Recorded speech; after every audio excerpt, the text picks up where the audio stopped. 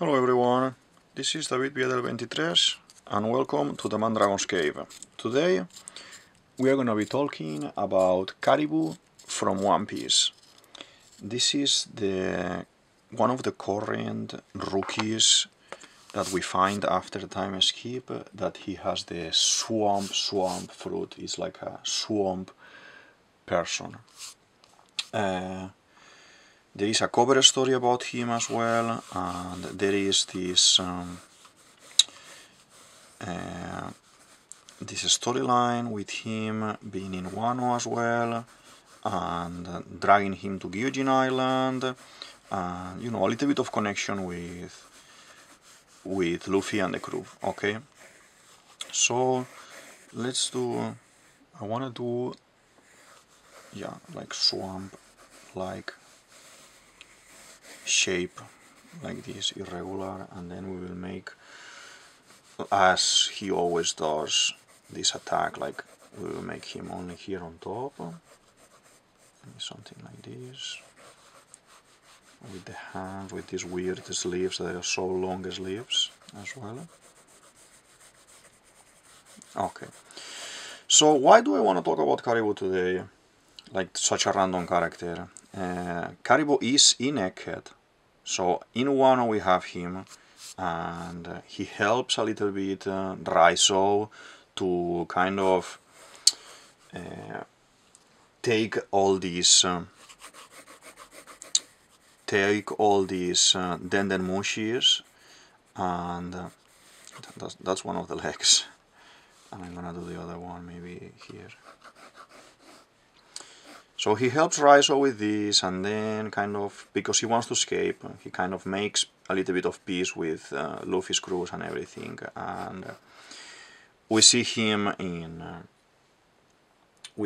going to Egghead with them, and then he's like talking to Zoro, like, oh no, don't leave me here, because this is a government island, I'll stop in the next island, in the next one. And Zoro is like, no, you just get out of here, I don't want to see you. And he leaves. Why is this? This is because there's a theory online that probably guys you already seen it. Some of the One Piece YouTubers talk about it, that Caribou is Mr. 10 from Baroque Works. Yes, and he is working for Crocodile this whole time, as kind of traveling around the world, collecting information for him, etc, etc, etc. He works in pairs as well. He has his brother, this is Caribou and Caribou, and the other guys, this full crew that they have, this kind of white guys with a hat on top, similar to the brother, all of them are swamp copies.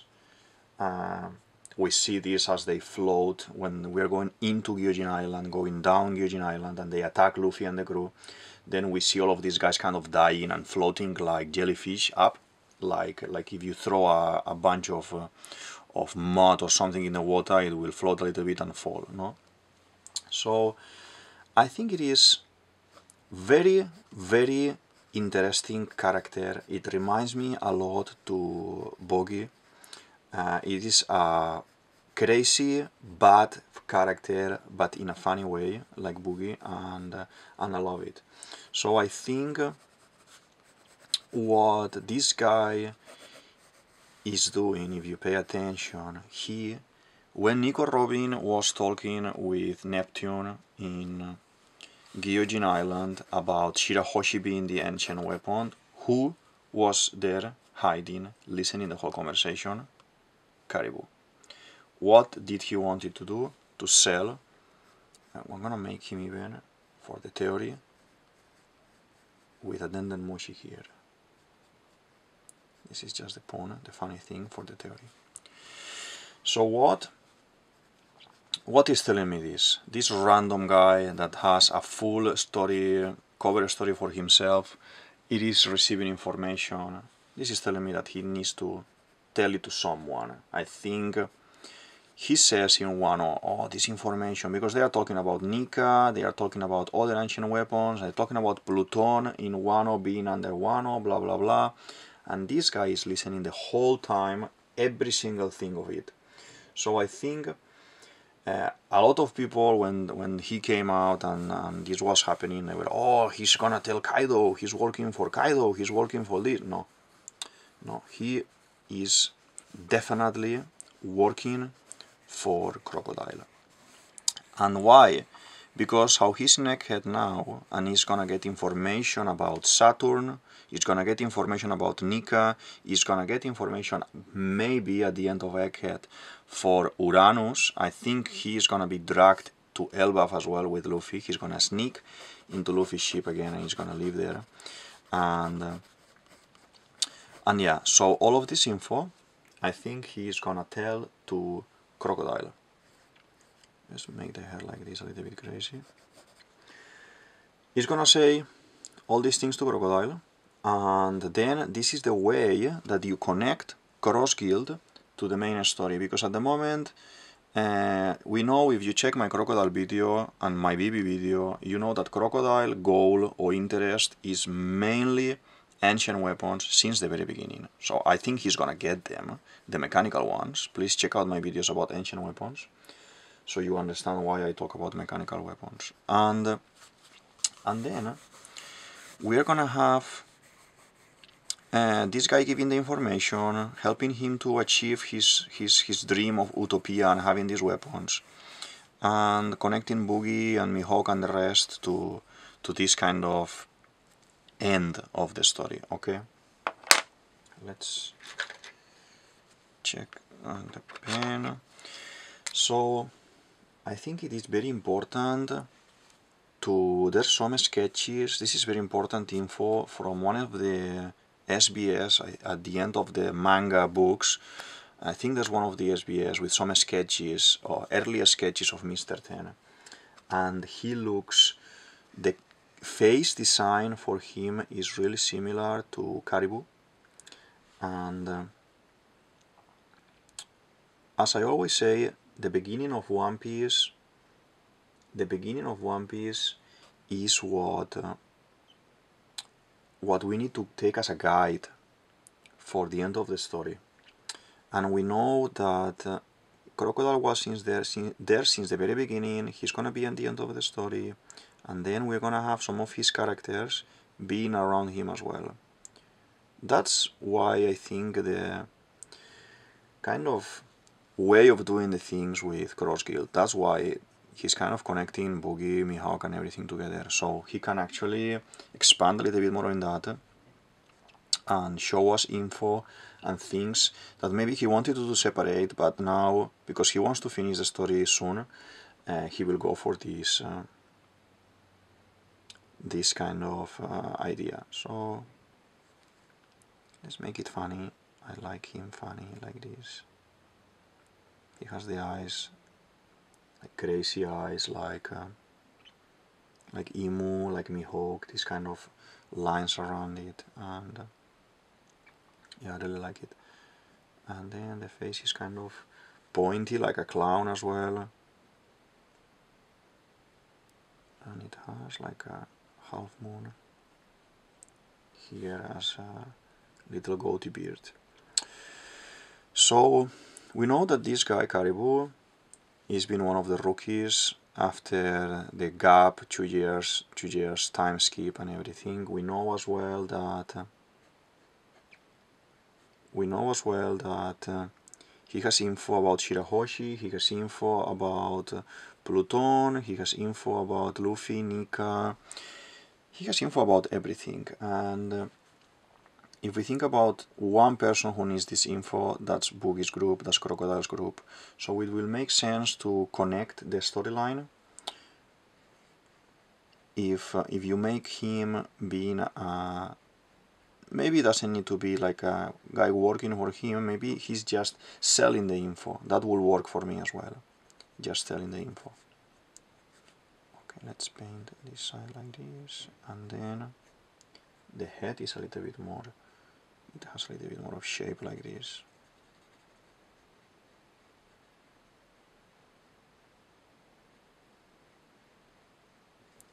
Yeah, Oda loves to use these funny characters and these weird characters for most of the time very important purposes. So unconsciously, this guy is gonna be one of those that will kind of decide the fate of the world, because Oda really likes to work in funny characters. So at the moment I don't see any other logical explanation for Caribou if it is not about going with cross-heeled and passing all the info to Crocodile related to the ancient weapons that he needs. We've seen him that he is powerless even against Frankie, that Frankie is not a Haki user so far that we know. And Frankie is able to lock him in this barrel and everything.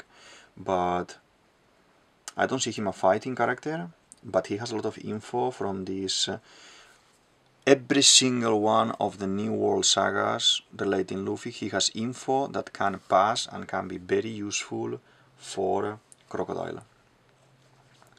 I don't see Crocodile as Luffy's enemy anymore after the help that he had in Impel Down, in Marineford, etc. And I don't see them as enemies, but yes, kind of rivals to achieve the One Piece, to fight the government and all these things. For this, yes. I don't think it's a character that is gonna kind of make Luffy and the crew be in an uncomfortable position or in a bad position, because I think it's involving Crocodile. It is gonna be more about info that he needs to have. So look, I'm gonna even do this, then the Mushi, like this. If you guys know what I mean. I'm gonna do it like this, like he is talking to Crocodile. It's gonna be like this, and it's gonna make it even smoking like this. That's just a funny thing to do there. With this kind of super cool cape, mafia cape that Crocodile wears. So yeah, guys, tell me what you think in the comments about Caribou and about his path. Oda always gives, apart from that mini story with Hedatsu, one of Enel's priests, every single time that we've seen a mini story has something to do with the main story. And Caribou has one very important, that he travels the world, he meets some kind of revolutionary people, Gaburu, I think it was called Gaburu, the guy that the old woman thinks that he is the son, he is Gaburu, etc, etc. So it is very funny character. It has a lot of info. It reminds me of Buggy, it reminds me of Foxy, it reminds me this kind of, but at the same time he's ruthless and he's bad. We've seen him killing the fake Sanji in Shabondi, like making a ball around, a swamp ball around his head until he can't breathe. So that means that he's bad. And someone that can do something like that, it must be working with or working for someone really bad like Crocodile, I think. Like Crocodile on his beginnings with Baroque works and everything was about that. Was about assassination and world dominion. So it will make sense that someone acting like him in such a crazy way, it's connected to. There's a little bit of some beard there. Is connected to Crocodile. I can't wait to see that. That's actually one of my favorite things. One of the things in my list as a favorite that I'm waiting to happen. Like to see what is Caribou gonna do, to who is gonna send the info, and when they reveal that that's Crocodile, I'm gonna be very happy. That's gonna be really fun, really nice, really One Piece, let's say, very One Piece. I can't wait to see that. And let's see this hair. this crazy hair. I'm gonna make, I don't think I wanna make anything here, to be honest, but I'm gonna just try to, let's do the legs, and then we will mark more or less what is gonna be the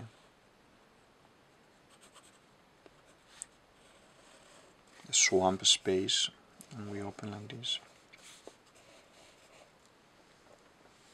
Yeah, okay. The power, I don't think he's connected to Blackbeard, because this power that he has of swamp and being able to swallow things and keep them stored there, like the mermaids that he kidnaps, that later he releases in Eugene Island, and they are kind of, they stay there and latent, they are there but not dead, and so he can store things in this swamp. Like we see this in Wano as well, when he actually manages to take plenty of food to escape, and then Luffy falls from Wano, and the whole thing with Momo happens, and Caribou happens to be there as well, and then Caribou's like, oh no way, I'm gonna have to give you all my food because, you know, I want you to win so I can escape from here. So he actually feeds Luffy, and Luffy's like, oh, actually, you're a good guy. So kind of, by helping him to recover energy, it's helping the plot of the story, like Buggy done many times. Even being a bad character, he did that. So obviously for his own survival, but the power of storing things inside him, it reminds me to when Blackbeard swallows the full Banaro Island and then explodes and throws everything away. He does this in Marineford a little bit as well, and that power being so similar, I don't think Oda will put two guys in the same crew or in the same vicinity or connection to do this. So let's do this. Okay, so being said, my idea, my concept for Caribou being explained more or less, to whom he is connected, to Crocodile, to Cross Guild, to information, to, you know, selling info to the person who can pay the best. In this case, Crocodile will be this person. And I wanna say something important regarding Caribou. Let's see, let's do these legs 1 second first. Okay, like this, because I want to create this kind of double layer, like there's actually a thickness there and a power there. So I talked about Vegapunk the other day in one of the videos, and I'm talking about Vegapunk being a multiple character, and when we have multiple characters, that means they are gonna be in different places at the same time. Please check out my Vegapunk video so you can understand a little bit better why I'm saying this. But basically, what if I think Kuma is gonna show up, he's gonna separate maybe some of the people. I think he's gonna send a Vegapunk with Dragon. I think Lily is gonna go with Luffy to fix Frankie, because Frankie is gonna be broken after this. Please check my Frankie video about the updates as well. If you do these things, and maybe someone, because if Jork doesn't die in Egghead, I think she may end up escaping with Blackbeard and giving him this Vegapunk upgrade that he needs regarding weapons and things. And she's a bad character. So imagine if by any chance Caribou, before escaping from Egghead, manages to kidnap another of the Vegapunks, and with all the info that he has about the ancient weapons, with all the info that he has about Nika, with all the info that he has about Saturn, and Vegapunk. He shows up to Crocodile. He gives him all the info about the ancient weapons, about all the things that I've been saying, and on top of that, he brings one Vegapunk that they can squeeze to have all the info and all the weapons that they need, and yeah, imagine how crazy that will be. So I think Caribou is set up for greatness in this saga, and funnily enough, I think he will kidnap one of the Vegapunks, probably one of the robots that we actually don't, let's say we don't care much about them, one of these guys, and how nice it will be to give this kind of people cross guild, that they are not in Egghead, they are basically the only people not in Egghead that we care about, because we are gonna have now Kuma, that he's revolutionary, we are gonna have Luffy, etc., we're gonna have Blackbeard, we had info about Rocks, we had info about Aokiji, about the Marines, everyone is there but cross guild. So how is the funny and the nice way to involve them with this, with Caribou, with kidnapping a Vegapunk, with giving Crocodile one Vegapunk plus info about the ancient weapons, plus info about the government, so he can actually fight against the government as well, because Crocodile is gonna go crazy against the Gorosei 100%, because we see this massive resentment that he has in Marineford, like kind of arguing with Whitebeard and don't let them manipulate you, this and that, I don't believe this and this. So I talk about all of these things in my Crocodile video, and probably I will talk more in more Crocodile videos that I may do, but having this Mr. 10 looking guy going into the story with Crocodile and the Cross Guild, it can be very beneficial for the storytelling, for the world building in this case, and for Crocodile's end goal.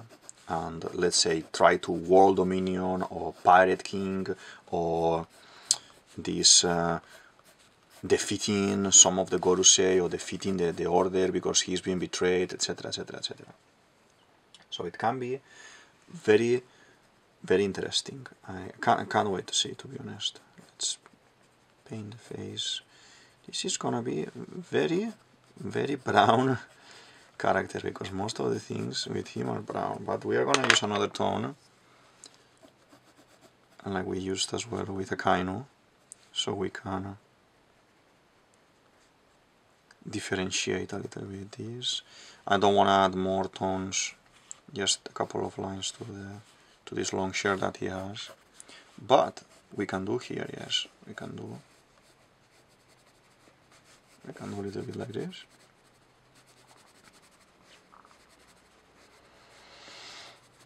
As I said before, the only other character that we don't know anything and had a mini story is Heidatsu, one of Enel's priests, the one with the funny hair, similar hair to him.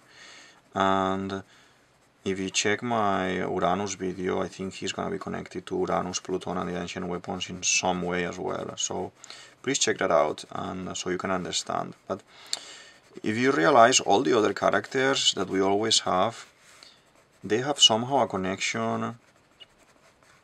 The mini stories have somehow a connection with the main plot, and Oda has been playing with that very beautiful, because he's kind of a second chapter that is giving to you every now and then. He's giving you another story in between the lines, and I love that when a storytelling comes in place. And with this whole revolutionary things that they were talking about with Caribou, it is really funny, and how he evolved from being an assassin and a murderer in Shabondi to be this kind of lost, funny character that is speaking information, funny that we don't know what he's gonna do, but at the same time it's gonna have strong repercussions for the One Piece world, I think, his actions. I think it's not left to randomness, that he is a rookie with at that point I think he's around 220 or 250 million rewards. That's basically, I think that's more than Luffy had when 2 years ago, I think if I'm correct. But no, it's a little bit less. I think Luffy was in 300 and Kid was in 315. But that's what Drake had, and that's what Law had, 200, 250. And it is very, very interesting. So let's add a little bit of gray tone, because the shirt is actually gray. This swamp. I am not gonna do anything inside the swamp or swallowing, or maybe we do at the end, I don't know. But as I said, I can't wait for Caribou to kind of be revealed the purpose of his presence in all these New World sagas, because he's been everywhere. It is not gonna be a threat as let's say as a fight, because we already seen Frankie putting him in the barrel, Zoro basically ignoring him totally, like get out of here, I don't want to see you, and he's been joking in the sunny and all these things. So let's paint his eyes in green, because that's a very, very sign as well. Disney always use green, this kind of green, to depict the bad guy, and Caribou's eyes being this green, disgusting green, and the hair like this and everything, it's telling me that really bad things are being plotted because of him here. So yeah, let's add a little bit more of green, that it comes with this cape, this kind of cloak that he has here.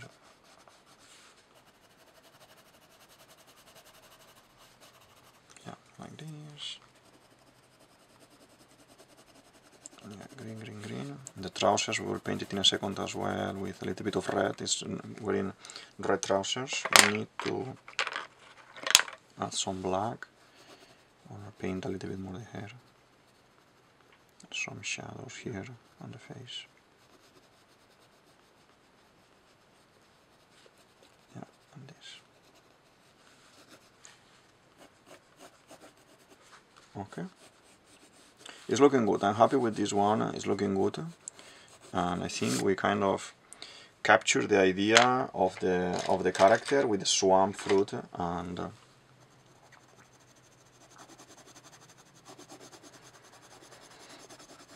yeah, once he manages to call, I don't think he's gonna call, I think he's gonna show up in Cross Guild in a very, very epic way, and he's kind of gonna say Crocodile. I think he's even gonna call him Mr. Zero still. I think the only ones that they are loyal to him still are Mr. One, as we've seen that he's still with him, and this guy. And he's gonna show up and he's gonna say, Mr. Zero, I've been investigating about the ancient weapons as you asked me to do some time ago, and here is the info I collected. That's gonna break the internet. It's gonna be very crazy, because I don't think people is kind of expecting this. Some people is talking about being with Crocodile, but I don't think people is expecting the magnitude of a shock that this is gonna be for the plot and for the storyline, to be honest.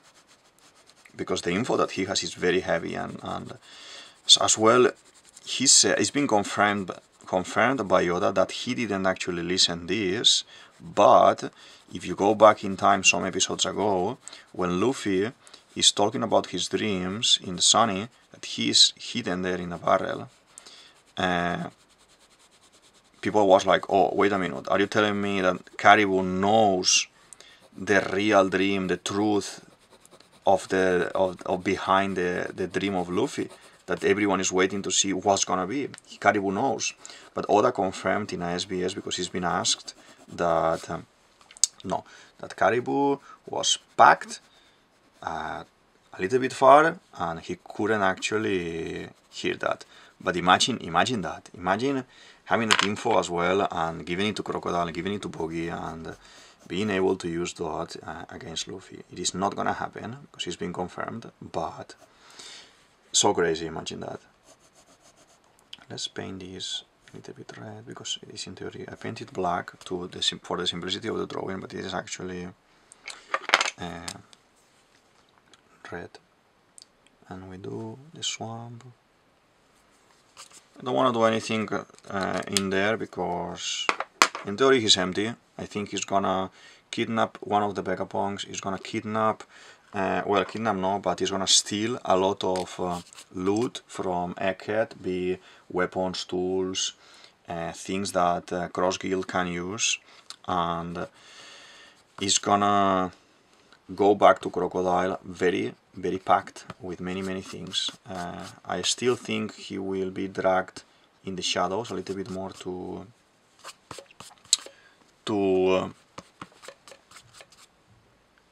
Elbaf as well, but yeah, let's do a little bit of, because this is kind of yellowish.